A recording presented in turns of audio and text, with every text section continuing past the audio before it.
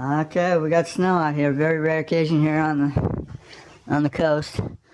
But you know the chemicals they put in the weather, ammonium chloride and such, to modify the weather, control the weather. So that's not abnormal to me. Anyway, I'm looking at a dishwasher, and we got phone calls. So we're going to look at a dishwasher. Yeah, so this one, when it's in standby mode, you have to press select cycle and start at the same time for 5 seconds. And it pulls it out of standby mode. When this light is flashing, this is the tech sheet found underneath the unit.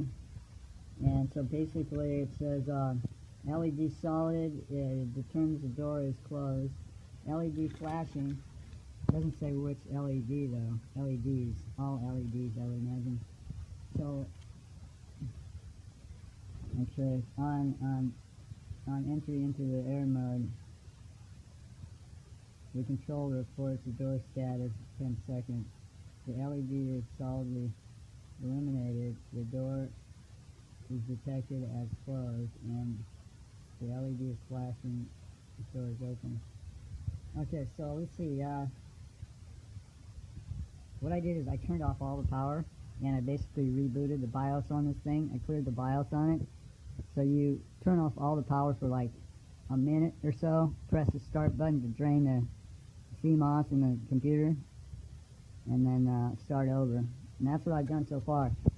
So I had to remove that bottom panel in order to get the tech sheet out underneath here.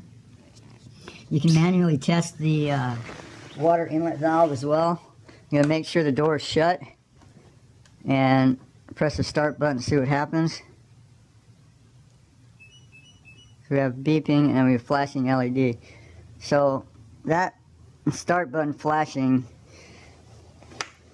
may be indicating that door's not being shut all the way, but it is. So it could be the door switch itself is shot. This door switch here. Yeah, I've never seen a door switch up in this area before. Usually it's right in here, but this one's kind of different. So spray one seems to be fine at this point. I'm going to have to do a little more research on this one. Yeah, so this one, when it's in standby mode, you have to press select cycle and start at the same time for 5 seconds. And it pulls it out of standby mode. When this light is flashing, this is the tech sheet found underneath the unit. And so basically it says LED solid, it determines the door is closed. LED flashing, doesn't say which LED though. LEDs, all LEDs I would imagine. So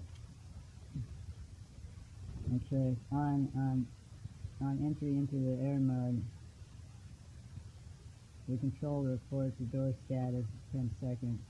The LED is solidly illuminated. The door is detected as closed, and the LED is flashing. The door is open. Okay, so let's see. What I did is I turned off all the power, and I basically rebooted the BIOS on this thing. I cleared the BIOS on it.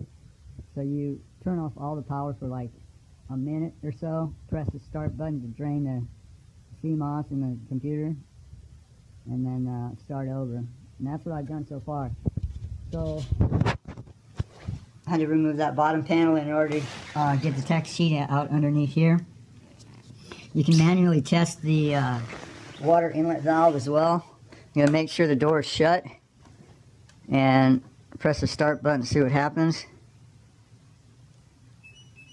So we have beeping and we have flashing LED. So that start button flashing may be indicating that door's not being shut all the way, but it is. So it could be the door switch itself is shot. This door switch here. Yeah, I've never seen a door switch up in this area before. Usually it's right in here, but this one's kind of different.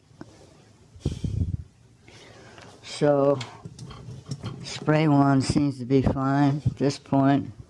I'm going to have to do a little more research on this one. Okay, so this one says, okay, the LEDs. Okay, if the start button displays whatever, start button, error, flashes, whatever, communications failure, user interface control unable to communicate with machine control. So basically I would believe that this control board here is shot. What I'm going to do is Google it, see if I can get some more information, and tell my friend I think they need a new control board. Slight possibility that there's a loose solder joint or a loose connection, but the industry standard is just to replace the board. Okay, so there's a hot point. Model number RVM 516DH1WW, and with no power at all. And first thing we're going to do is check the power up here. It's probably going to be an internal fuse, and this thing has to be removed from the wall, taken apart to access the internal fuse. The thing with the internal fuses is that there could be other components that have failed or that are failing. For instance, the door switch.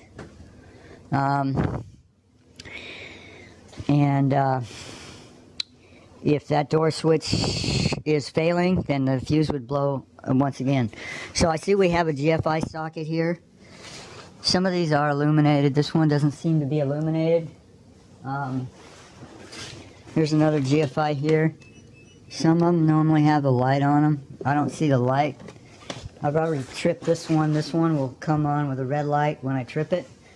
So supposedly they've already had someone look to make sure there's power there, but that's the first thing I'm going to do is check to see if we have power.